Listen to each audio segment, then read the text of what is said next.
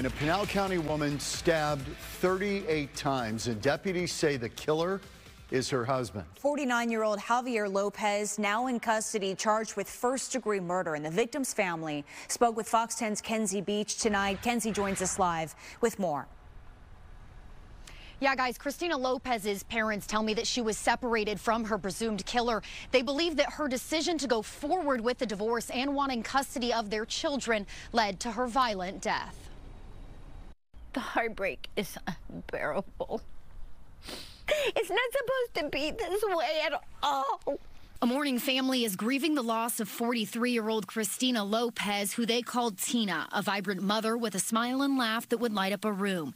Deputies say Priscilla and Keith Miller's son-in-law killed their daughter. He couldn't take it because he knew he would never get her back.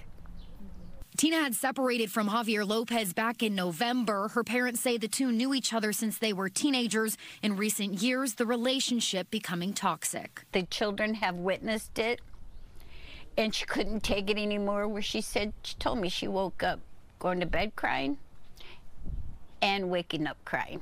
The family knew Tina had decided to move forward with a divorce. Unfortunately, I have to say, he took her life. When Tina didn't pick up one of her sons from a sporting event on April 11th, the family says it raised red flags. Pinal County Sheriff's deputies went to the Lopez home and found Tina on the kitchen floor, stabbed 38 times. Deputies say Javier drove to the home with the couple's son, admitting to killing Tina.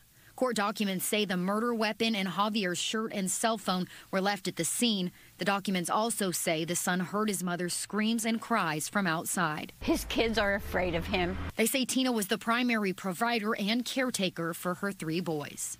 The way I know she would have raised her kids, her sons, that's how we're going to try. It won't be mommy, but we'll do our best. The judge set a secured appearance bond at $1 million. Javier Lopez is set for a preliminary hearing on April 19th. Live in Phoenix tonight, Kenzie Beach, Fox 10 News. All right, Ty, thanks. 431. We are going to start with a Fox 10 News alert. There's a deadly crash under investigation in the East Valley. Dominique Newland joining us live from the scene. This is near Williams Field and Wrecker Road. Good morning, Dominique. What can you tell us? Good morning, guys. Yeah, we are here on the intersection that is closed off in both directions. Police have been out here just about since 2 o'clock this morning. What I can tell you, a really bad crash, probably the worst that I've ever seen in my reporting experience. So this was fatal, and I want to give you a look at this red car you can see here. It's just completely unrecognizable. A lot of car parts in the road on both directions.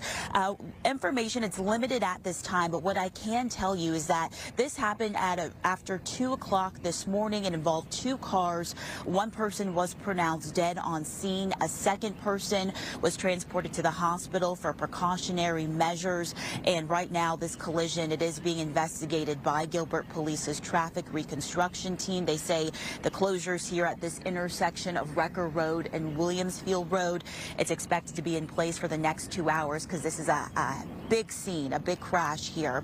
Like I was saying, a lot of car parts on the road. You can also make note of this speed limit. You can see 35 miles per hour here, which is fairly slow. So it's hard to tell maybe if speeding here was a factor or impairment. We don't have those details yet, but 35 miles per hour is that set speed on this road. There has been a tow truck that has arrived so far, and that second car that was involved is a little bit further down. But right now, just a lot of car parts here out on the roads, and even a pole behind me that was knocked down, showing just how serious and how fast this crash happened, guys. The man whose body was found in a landfill last Wednesday has been identified. 60-year-old Sean Woodruff's body discovered at Southwest Regional Landfill in Buckeye. Because the landfill gets waste from many different areas throughout the valley, police don't know where his body came from. Woodruff was homeless and frequented the area around State Route 51 and Thomas. An autopsy is being done right now to figure out how he died. Police are asking anyone with information to contact them. New information about a fatal shooting involving 2 brothers over the weekend. 31-year-old Jordan Urban arrested Saturday night. Police went to the home near Brown and Ellsworth in Mesa. They found the body of his half-brother, 53-year-old Clark Urban. He'd been shot. SWAT teams then moved in when Jordan tried to hide from police. He was eventually taken into custody. He's now charged with second-degree murder. In Mesa, police arresting a parent who they say attacked a school bus driver while 11 kids were on board.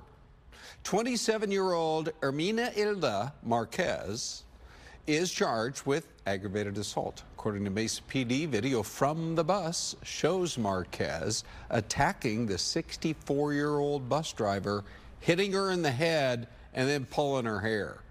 Marquez accused the driver of saying things to her daughter, but the driver said she was a substitute for the route and didn't even know who this daughter was. The driver told police during the attack that things got so violent, her pacemaker shocked her heart at one point.